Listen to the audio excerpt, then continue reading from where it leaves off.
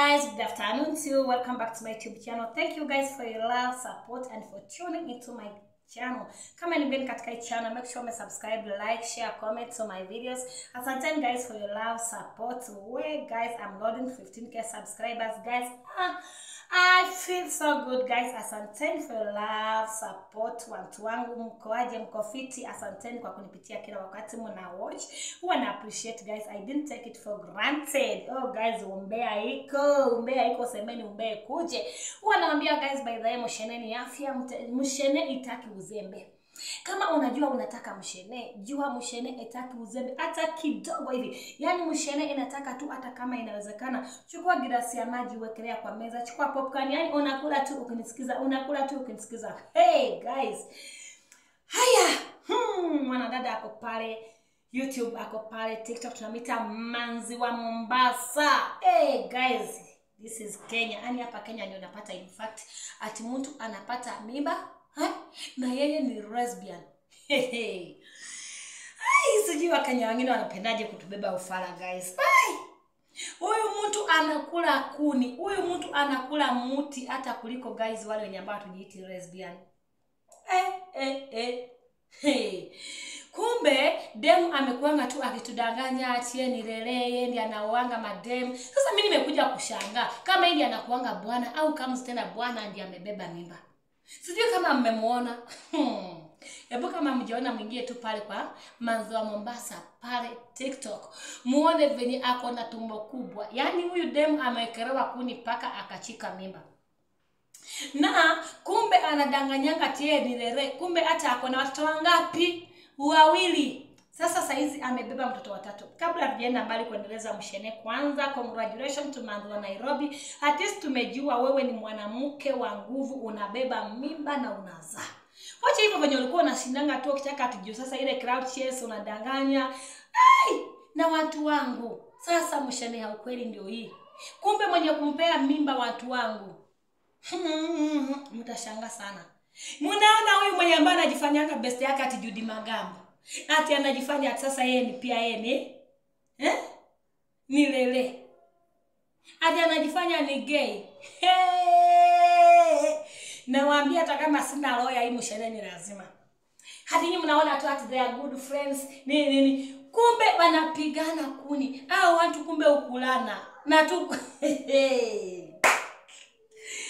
Kenya siami karibuni. Yani nilikuwa na mpango ya kutoka Kenya kwanza nirudi nyumbani kidogo, lakini ile mambo yenye naendelea saa hii. Haki ya Mungu, nimeongezea miaka zingine ngapi? 50. Nimeongezea miaka zingine 50 watu wangu. Kumbe sasa Judy Magambo anaendanga kwa huyu demu manzi wa Mombasa, bakijifanya sasa ni my friends, ati wakijifanya ati nini, ati sijui Judy Magambo ati yeye sijui ni gay, ati mwingine anajifanya ni lesbian. Kumbe ni demu na chali. Mimi msiniulize mengi zaidi hapo, mfanye uchunguzi pia nyinyi. Venye nimefanya uchunguzi yangu, hivyo ndio mtafanya uchunguzi yenu guys. Kumbe hao watu wanakulana chini ya maji. Ndio maana wanda mlikuwa mnaona kila wakati hawawezi wakamaliza wiki kama hawajakutana. Kumbe hiki kitu inakuanga tu ni crowd chase tu.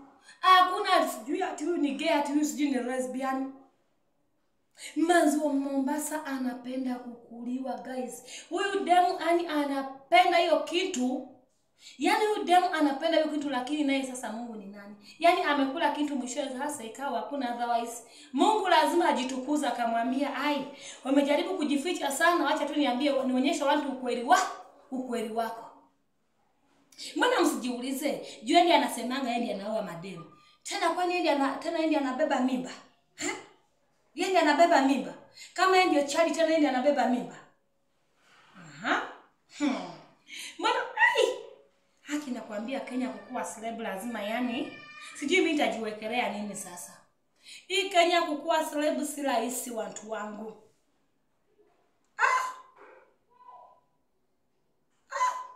Alafu sasa mmesikia watu wamemwambia ati akizaa mtoto amuite Chira. Ama pia Chira alikuwa analima hiyo shamba. Tutajua namna gani. Juu kuna ile love yenye ilikuanga hapo. Manzo wa Mombasa, congratulations mama. We, aki mkipita tu pale kwa channel ya Manzo wa Mombasa, aki tafadhali msubscribe. Yani dem ameamua tu kuprove yeye sasa sio lesbian. Ameamua kuaprovia. Ameamua kutuprovia. Wacha hivyo venye alikuwa anakuja anajichocha, nataka kuoa.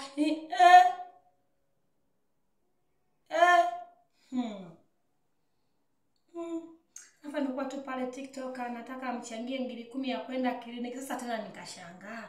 Sasa mtu amebeba mimba yako, tena unataka kuchangiwa sijui pesa ya kliniki. Sijui ni pesa ya kliniki tena itoke wapi? Tena sisi tulikupatia mimba ndio changiwe pesa ya kliniki. Sijui watu wanabebanga aje watu ufala. Hata sijui alienda akawekwa mimba, sijui sperm zikachukuliwa, akawekwa alikuwa anataka kuzaa na demu wenzake. Sasa basi jua wewe ndio nakuanga bwana kila wakati. Kwa nini huyu demu mwingine sio mwenye aliwekwa hizo sperms? Acha ni kupima watu, acha ni kubeba watu ufala guys. Na acha niwaambie my fans hapa YouTube, pale TikTok, watu fake life. Hapa YouTube, hapa TikTok ndio utaona mtu amekuja amelia machozi sana ati amepewa zawadi na amejizawadi mwenyewe. Amejigift mwenyewe watu wangu. Pressure ya Hapa online. Pressure ya Hapa online guys. Ile pressure ya Hapa online. Ile pressure ya Hapa hata nyinyi mtashangaa. Mtu anaenda ananunua ring vizuri sana. Na anakuja anajivarisha. Hebu nikae bila hiyo ring mimi. Kama nitajivarisha ring. Ati ndio nifurahishe fans. Ati ndio nipate viewers. Not me.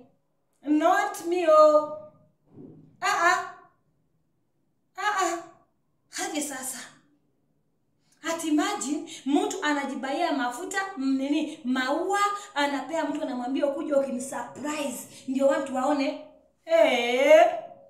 Mimi hapo napo siwezi fika.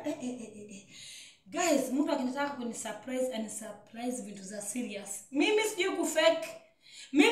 kufake. Utani surprise tu wewe.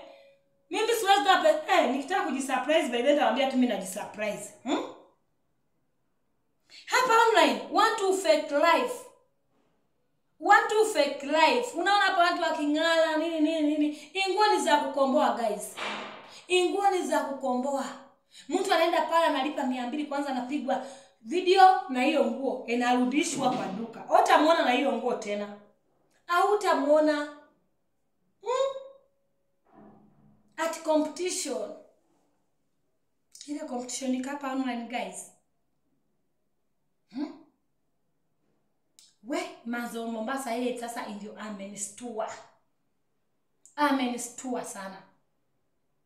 Kumbe dem akona mimba. Na hiyo acha niwaambie mimba iliingia bahati mbaya. Sioni kama hiyo mimba iliingia kwa kupenda. Hiyo mimba iliingia bahati mbaya. Sasa unajua kuna watoto wengine tunakwama ndani guys. Kuna mimba zingine guys inakwama ndani, inakwambia stoki. Hata neno ndunga shindano ya family planning na bado. Katoto kichwa ngumu kanasema lazima niingie. Laundi utanizaa. Mungu naye anaamua so umeshinda ukinikana. Ukisema huko hivi na hivi, lazima utamzaa. Lazima hawezi bishana na Mungu kwa hii dunia. Hawezi bishana na Mungu. Sasa saizi watu wangu wadau zangu. Manzo wa Nairobi, Manzo wa Mombasa. Manzo wa Mombasa ana mimba kubwa. Which is good by the way. At least ameamua poa. Akaona tu azae mtoto wake. Lakini umwambie kushinda akitudanganya sasa sijui nilele. Hapo no. Manzo wa Mombasa anapenda kuni sana. Anapenda kuni sana huyu msichana. Huyu mumama anapenda kuni sana. Naju alikuwa anakula kuni kwa kujificha. Mungu naye amesema hapana. Lazima sasa nikuweke wazi. Lazima watu washuhudie chenye ona kwamba wamefanya kwa giza. Wacha niwaambie guys, chochote chenye tunafanya kwa giza kinawekwanga wazi. Mungu akiamua tu anaamka tu hivi anasema no, leo watu wajue. Ejalishi ni mangapi mnafanya huko? Ejalishi ni mangapi ninafanya hata mimi? Kunao siku, usiwahi danganywa guys. Usiwahi danganywa, kunao siku in fact yote itawekwa wazi. Yote itawekwa wazi. Na acha niwaambie, hata uweke siri namna gani, siku ya kukufa, imagine unaitanga mtu unamwambia ukweli. Unaweza kuwa kuna kasiri kako umeweka kwa roho yako, uliamua tu ina usindaiambia mtu. Lakini cha maajabu, hakuna mtu anakufanga na siri. Haki ya Mungu hakuna mtu mwenye anakufanga na siri. Dakika ya mwisho saa ile sasa, roho Mungu anataka kuchukua roho yake. Either utaita mtu. Hata kama ni mtoto ulikuwa umemzaa ukimficha ukimwekelea mwanaume ukisema huyu mtoto ni wako nini. So unajua kuna wanawake tunawekeleanga wanaume watoto. Unaekelea mwanaume mtoto, unamwekelea namlea mpaka anakuwa mtu mzima. Lakini siku ya kukufa na kuambia finally. Hiyo ndio mimi naambianga ukweli sibafichi. Siku ya kukufa unaona tu mtu anaita tu huyo mtoto. Anamwambia unajua huyo, unajua mtoto wangu, mimi tu. Kwanza hapa anajifanya amepona. Unajua mimi nilikuzaa, huyu mwenye ambaye amekulea sio babako mwenye kukuzaa. Yeye tu alikuwa anatusaidia. Niliona tu ni mtu ako na uwezo, anaweza tuweka maisha mazuri. Sasa nikamwambia we ni wake. Lakini babako anakuanga mali fulani. Ni ukweli. Guys, nawaambianga ukweli. Hauwezi kufa na siri kwa roho yako. Hiyo ndio siwezi danganya na mtu. Mtu hawezi katika roho.